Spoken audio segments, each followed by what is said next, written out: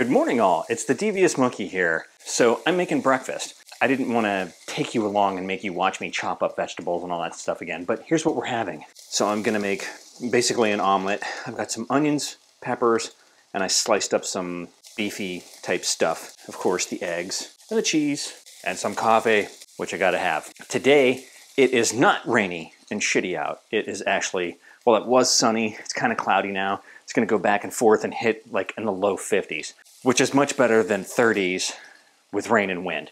So I'm gonna try to get the stuff out of the garage today as best I can. I'm probably not gonna take the cardboard to the dump. I'm probably gonna sit there and cut it. But that's only because I went and bought new blades. So it should be easy, right? Okay, gonna finish making breakfast and then we'll get started on all that other crap. Okay, kids, I've been sitting inside my office all day. It's 1:15. I had enough. It's sunny and it's 52 degrees. And that's as good as it's gonna get today. So I am going to go to Pleasure House Point and walk around as much of it as I can, seeing if it's still flooded out.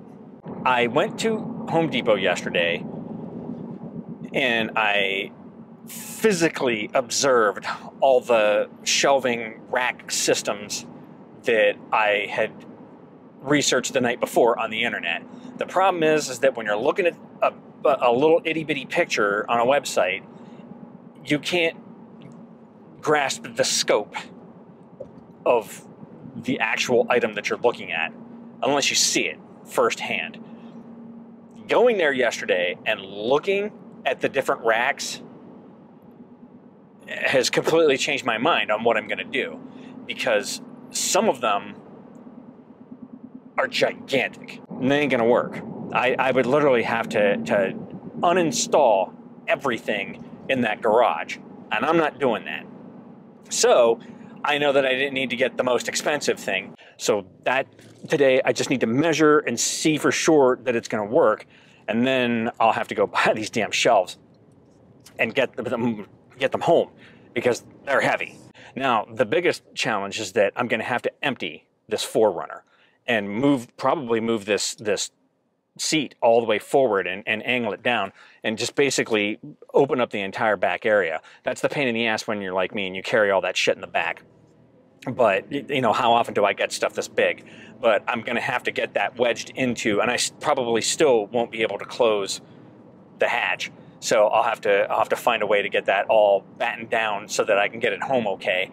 And then I literally might have to cut the box open and pull it out one piece at a time, because that shit's heavy. That's cart before the horse. I still need to get all that crap out of the garage.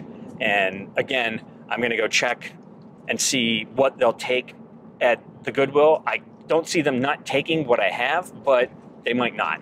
I'm thrilled that it's so nice out today. I needed some sunshine in my life. And I'm looking forward to walking around here and filming. So, all right, I'm about to get up here. Let's get into Pleasure House Point. So, as usual, because I didn't bring the A7R4 with the 200 to 600, just everywhere I look, these birds, two big graceful birds just flying in circles above me, almost like floating. So I definitely could have gotten shots of them. A big white egret, gracefully flying, straight lined right across from me. Tons of little itty bitty birds that are actually visible this time, because normally I can't see them and they're just everywhere. But I don't have that camera. Sigh. But that's okay. It is actually unbelievably pleasant out. There's pretty much no wind back here. It's 52 degrees. The sun is shining. All the flooding apparently has receded because there's nothing. It's like any other day that I come out here. So it's very nice. And I'm having a great time just out walking around in my favorite place. We'll see what it looks like when I round the corner, because usually crossing over that one section, it gets flooded out, and they have the cinder blocks laid out, but they might not be above water. Let's go check it out. Okay, they're still visible. Some of it's underwater, but that's the beauty of these waterproof shoes.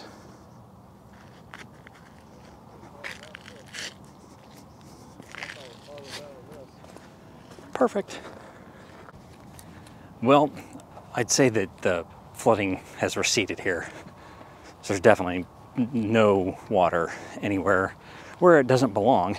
And even crossing the little path back there on the cinder blocks, I mean, most of those were above water. Sometimes I've gone through there where they're at least a foot underwater. And definitely the pictures that I saw the other day showing all this area around here was all flooded out. It's not. So, oh well, like I said, it's still a gorgeous day out and I'm enjoying walking around. And I think I'm gonna cut back through the woods once I round the corner, just cause.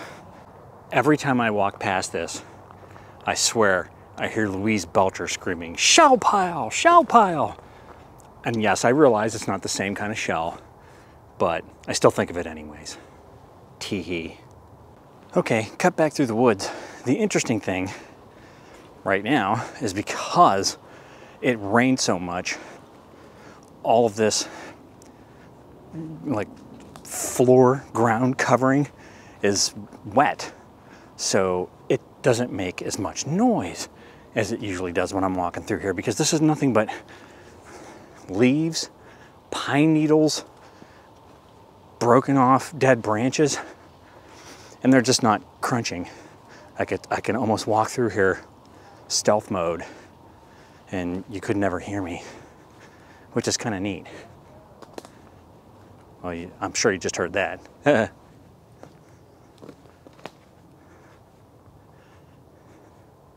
Got a bit of a structure here. Oh, and Christmas spirit. Ho, ho, ho.